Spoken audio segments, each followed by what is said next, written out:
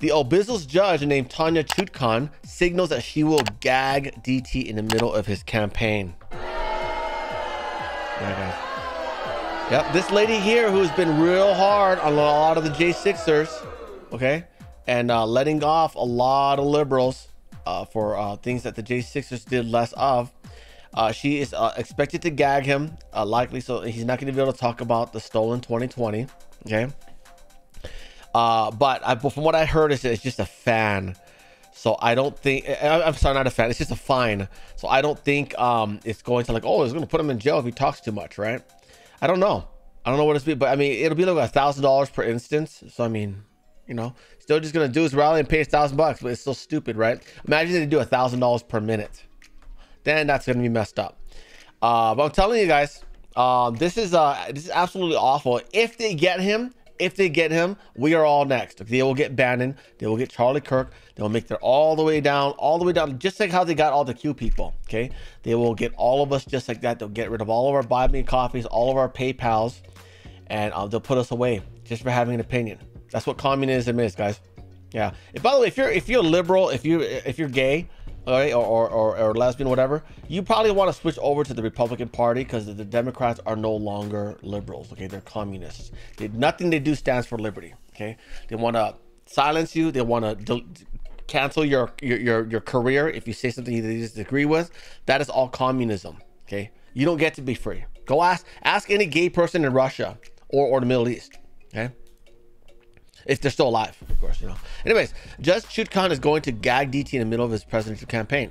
DT's lawyer appeared before her on Friday morning, this morning, for a hearing on a proposed gag order. Judge Chutkan gave DT only 1 day to respond to a motion for protective order filed by Dirty Jack Smith, rather than give him the standard 14 days. The judge says there are limits regardless of what is going on in, I hate to say it, his day job.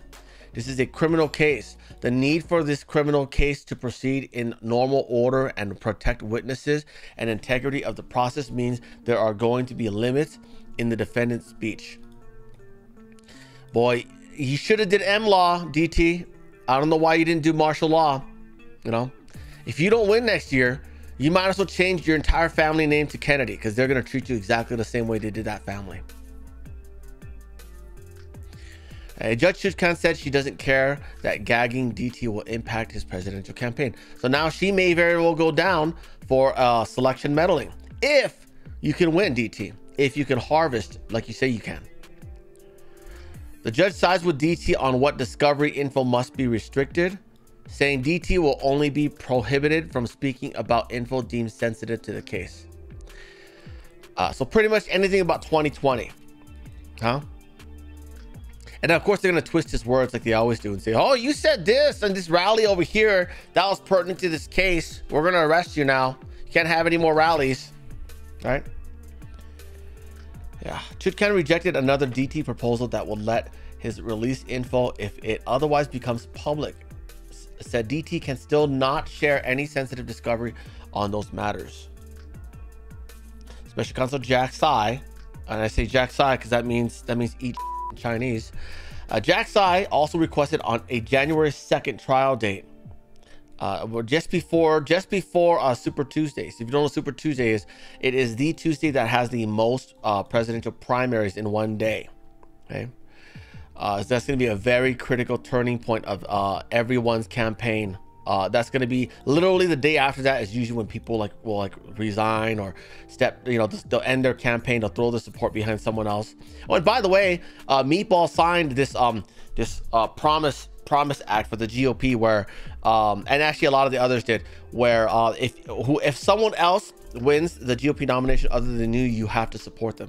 DT did not. I think that's a great idea. I don't think he should. The GOP doesn't support him. Okay, the RNC doesn't support him. So why would he make that promise for? Okay, they should be privileged to have him in his party. Okay, because I can tell you this: if DT was a Democrat tomorrow, we'd all be on his side. We'd all be Democrats by then. Okay, because he's there. He's all there. Him and RFK Jr. They got the right idea. Okay, the whole party thing is like, no, we want the person. We're going for the people now. Okay. Last Tuesday, DT was hit with 4 counts, but we already know about all that. Government proposes that the trial begin on January 2nd and estimates that its case in chief will take no longer than 4 to 6 weeks.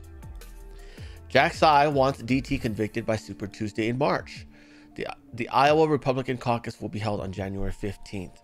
Mark Levin called on DT's attorneys to file an interlocutory appeal. Again with these big words. Damn lawyers. Anyways, yeah, this happened this morning, guys. I know I set up an event. You guys might have seen that. Thank you, Rod. Thank you for that.